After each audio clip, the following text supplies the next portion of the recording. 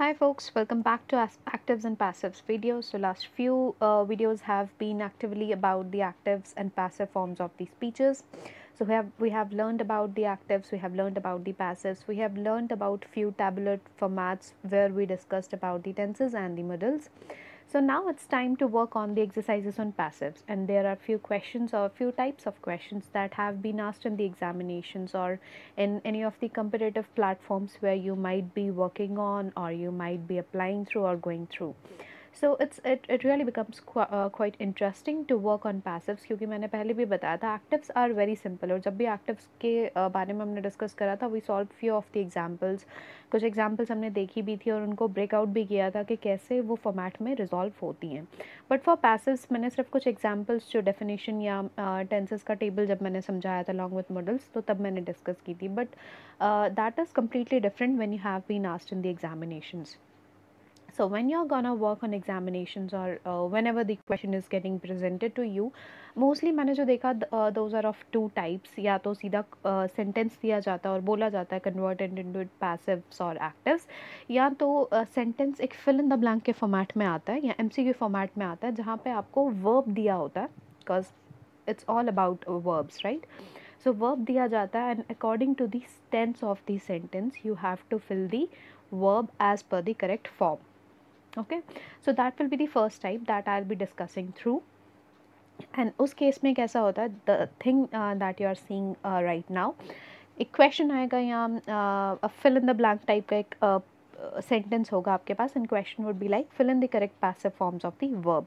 Question में clearly mention किया जाएगा कि whether you have to fill the passives और द एक्टिव्स. ऐसा मैंने नहीं देखा किसी भी एग्जाम में या किसी भी कॉम्पिटिटिव प्लेटफॉर्म्स में जहाँ पे नहीं बताया गया कि फॉर्म कौन सी यूज़ करनी है, because without form you won't be able to put the exact verb. Okay, तो ये जो फर्स्ट क्वेश्चन दिख रहा है दैट इज़ एक fill in the blanks and sentence starts with penicillin dash by Alexander Fleming in 1928.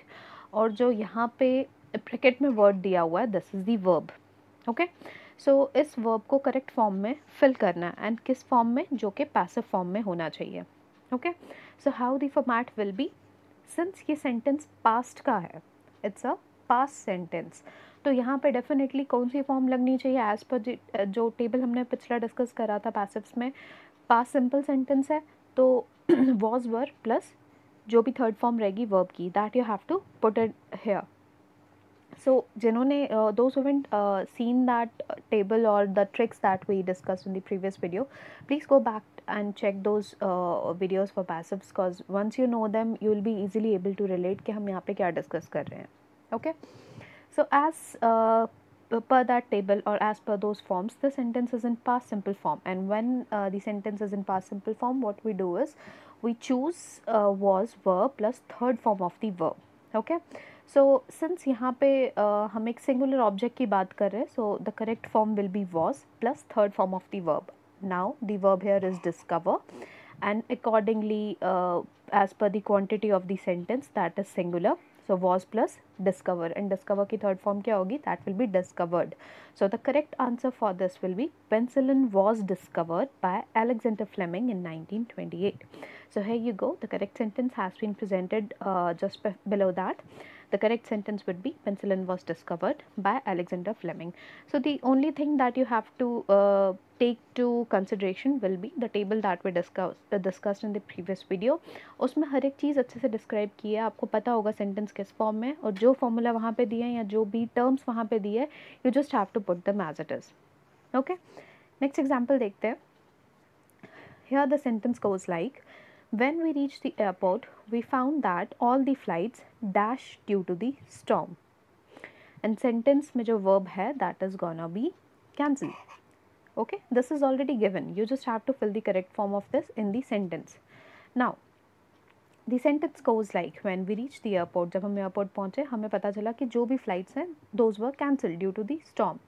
अब ये flights, ये सेंटेंस किस फॉर्म में है, फर्स्ट ये आइडेंटिफाई करना ज़रूरी है, क्योंकि अगर सेंटेंस आइडेंटिफाई कर लिया किस स्पीच में है तो उस समय जो भी वॉइस है, जो वर्ब का करेक्ट फॉर्मेट है, वो इजीली फिल हो जाएगा. Since as per the tenses the sentence goes into the past perfect. Okay, as per past perfect the correct form should be had been plus third form of the verb. Okay, here the verb is cancel, so the correct form will be cancelled, the third form of the verb, and as per the format or as per the table that we discussed, it should be had been cancelled. So the correct sentence will go like, when we reached the airport we found that all the flights had been cancelled due to the storm. So this is how you have to take things into consideration. जब भी ऐसे sentences fill करो, just find out the tense और tense के accordingly जो भी format में जो भी उस table में जो भी आपको format दिया है, you just have to choose it and correct form verb की match करो and that's it. There you go. You're good with these sentences. Okay. और एक last sentence देखेंगे where there have been multiple fill in the blanks. So the third sentence here goes like, the soundtrack of a movie dash always dash after the filming is finished. अब यहाँ पे already verb दिए हुए हैं is और add. Since verb is not a verb, it's an auxiliary which you have to use just to make the sentence correct. तो यहाँ पे जो भी इसका करेक्ट फॉर्मेट रहेगा वो आपको ऐड करना है.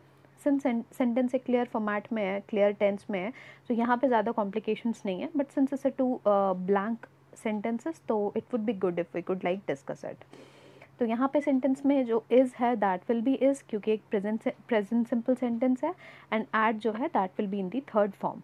Verb should be in the third form. So is as it is रहेगा and add will go with the third form of the verb because that is the format for simple present tenses.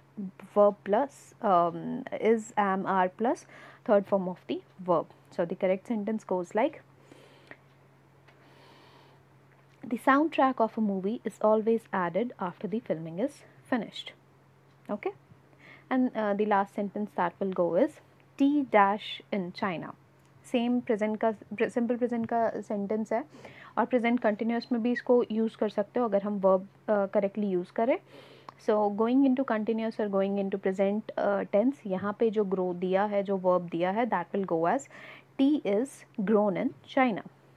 Okay, so this is how you format all the sentences as per their tenses. और बहुत easy होगा जिन्होंने भी पिछली videos देखी हैं या जिन्होंने भी उस टेबल को अच्छे से उस टेबल का फॉर्मेट अच्छे से ध्यान में रखा है, they will be good to go for these formats or for these sentences. Okay, now another type that comes as per your questions, sentence दिया जाता है और बोला जाता है इनको इनकी opposite voice में convert करो. तो first thing that you have to do is you have to identify the voice of that sentence. ठीक है, तो वॉइस कैसे आइडेंटिफाई करेंगे, हम उस सेंटेंस में चेक करेंगे एस वी ओ फॉर्मेट है तो इट्स क्लियरली इन एक्टिव, और अगर एस वी ओ फॉर्मेट में नहीं है, what S V O stands for is subject verb and object. This is what we have been discussing from the very first video of the actives. तो अगर sentence S V O format में, it's clearly in the active. अगर वो S V O में नहीं है, if object is coming first, if object is being replicated first, तो उस टाइम पे वो सेंटेंस पैसिव में रहेगा. ओके, सो फर्स्ट सेंटेंस यहाँ पे जो दिया है that is the science class viewed the comet. Okay, the science class viewed the comet. अब यहाँ पे कॉमेट ऑब्जेक्ट है, दैट इज़ क्लियरली एविडेंट, क्योंकि सेंटेंस में जिसकी बात की जा रही है वो कॉमेट की बात की जा रही है. और इस कॉमेट का आइडिया कहाँ से आता है, इस कॉमेट पे क्या एक्टिविटी परफॉर्म हुई कि किसी ने उसको देखा, और वो किसी कौन थे, वो सब्जेक्ट कौन है सेंटेंस में, that goes the science class. So science class becomes subject and comet becomes the object, and view is the verb and viewed is the third form of the verb, so it becomes verb. So the format that is being replicated over here is SVO. That means ये sentence already active में है. Now what you have to do is as per question इसे passive में convert करना. Okay, you don't have to make any transitions, just इसको passive में convert करना है. पैसिव में कैसा होगा, जो ऑब्जेक्ट है वो पहले आएगा और जो डूअर है सेंटेंस का that will go to the last. So the correct sentence will go like the comet was viewed by the science class. ठीक है, साइंस क्लास ने क्या किया, दे viewed the comet. Okay, another sentence, did they tell you that we were talking to him. क्या उन्होंने तुम्हें बताया कि हम उससे बात कर रहे थे. ठीक है, अब यहाँ पे बात क्या की जा रही है, यहाँ पे ऑब्जेक्ट क्या है, टॉकिंग टू हिम या to him, that is an object. अब कैसे पता चला कि वो ऑब्जेक्ट है, क्योंकि जो इसका डूअर है वो किस पे फोकस कर रहा है कि क्या उसने तुम्हें बताया that they were talking to him. ठीक है, did they tell you that we were talking to him. So this sentence is clearly in active क्योंकि एस वी ओ फॉर्मेट में है, and since it's in S V O format, in that case what you have to do is you just have to move in to passive. And ये sentence में passive कैसे बन जाएगा? सी ये काफ़ी easy sentences है, सो I am not going again into the formations and everything, I am just discussing what the passive form will look. But इसके बाद जो सेंटेंस है that will be little complex, सो उस टाइम पे डिस्कस करेंगे ये चीज़ कैसे और क्यों बनती है. Okay, so the correct form, the passive form here will be, have you been told that we were or we are talking to him. क्योंकि we were जो है फर्स्ट फॉर्म में दिया हुआ है, that is in the active, और जब passive में किया जाता है तो सेंटेंस जो वर्ब है एज पर द टेंस वो फॉर्म चेंज कर देती है. So these all sentences have been replicated. जो पिछली पैसिव का चार्ट हमने देखा था, जो टेबल डिस्कस करा था, from that table we are using all the formulas, and उन्हीं फार्मूलाज के हिसाब से हम लोग ये सेंटेंसेस को मॉडिफाई कर रहे हैं. Okay, now the sentence is little complex, so please keep yourself attentive for a minute or so. यहाँ पे सेंटेंस दिया गया है, by drinking approximately 2.5 or 3 liters of water a day your body can be made healthier. Now how to find out ये sentence किस form में है? Since already जो कीवर्ड यूज़ किया गया दैट इज़ बाय, जैसे पैसिव्स में डिस्कस किया था, ये सेंटेंसेस हमेशा किसी सपोर्ट वर्ड के साथ ही स्टार्ट होते हैं, and bye is an support word. तो यहाँ से एक तो चीज़ आपको पता चलनी चाहिए कि this is a passive sentence. और एक्टिविटी क्या है, इस सेंटेंस का मीनिंग क्या है? अगर 2.5 से 3 लीटर पानी एक दिन में पियो तो your body can be made healthier. इसका सिंपल सेंटेंस कैसे बन सकता है? Your body can be made healthier, मतलब हम हेल्दी हो सकते हैं अगर हम दिन में 2 से 3 लीटर पानी पिए. So just go into the meaning of the subject, meaning of the sentence and look for the subjects and the objects. जैसे इस सेंटेंस में subject should be your body. Okay, your body should be healthier and that should be the subject. And object क्या होना चाहिए? Like जो भी water a day, जो भी क्वांटिटी यहाँ पे स्पेसिफाई की है. और वर्ब क्या है इसमें? ड्रिंक. ठीक है, तो ये सेंटेंस क्लियरली ऑब्जेक्ट, वर्ब और सब्जेक्ट के फॉर्मेट में, इट मीन्स ये सेंटेंस ऑलरेडी पैसिव में है. So how to convert it into the active one? जब एक्टिव की बात करे जाएंगे तो सिंपली शफल, जो बहुत बेसिक चीज़ सब फॉलो करते हैं, इसको शफल कर देंगे. सब्जेक्ट को पहले, ऑब्जेक्ट को एकदम लास्ट में, और वर्ब को पहले ले आएंगे. ठीक है, तो ये एक चीज़ हो जाती है. और सेकेंड चीज़ क्या हो जाती है? जो सेंटेंस दिया है उस सेंटेंस को एज इट इज़ यूज़ करके वर्ब की फॉर्म, मतलब जो पैसिव की फॉर्म है या एक्टिव की फॉर्म है, वो यूज़ करके सेंटेंस को करेक्ट किया जा सकता है. ओके, जैसे इसका जो फर्स्ट आंसर रहेगा that will be this one, by drinking approximately 2.5 और 3 litres of water a day you can make your body healthier.